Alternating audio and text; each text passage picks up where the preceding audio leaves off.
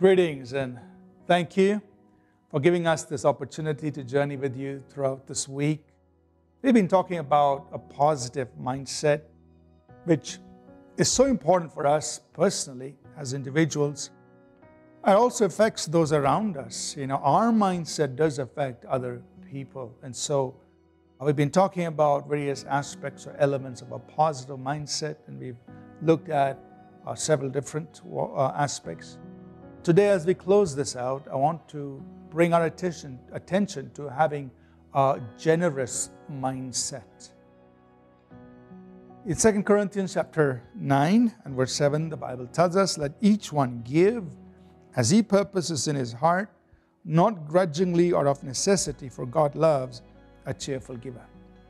So this generosity, this being generous, the Bible says, you do it as you purpose in your own heart or in your own inner self, which includes your mind, the way you think, the way you purpose.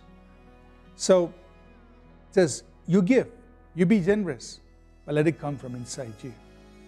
One of the things I want to encourage us to have is a generous mindset.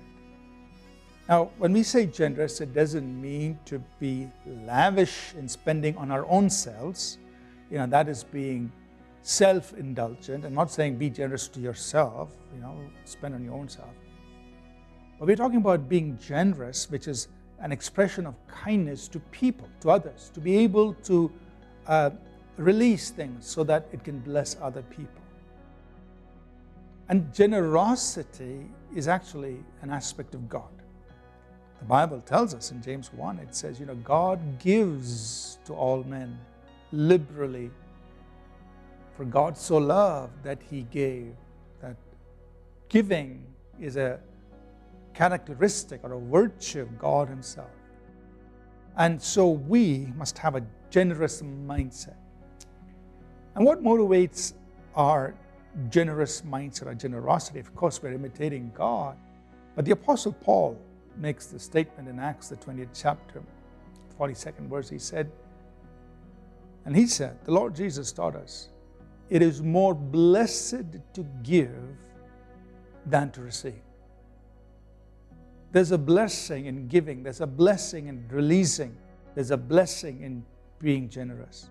And therefore, you have a generous mindset. You're willing to release. You're willing to give. You're willing to let go, because for you, a subtraction always results in a multiplication.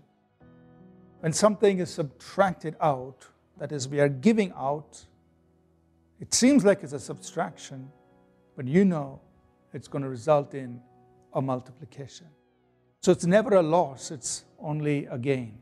It's more blessed to give than to receive. So, how about developing a generous mindset? It's good for us. It's a healthy mindset. It's not only good for us, but it's good for people around us. They're going to be blessed. And people love to be around somebody who's generous and kind. So, have a positive mindset. It's good for us, and it's good for those around us. Let's develop that. Let's pray. Father, we ask that you would give us the grace to develop a positive mindset, that we ourselves can journey through life with a song in our hearts, with joy in our lives as we go through various life situations, and that we'll also be a blessing to others around us.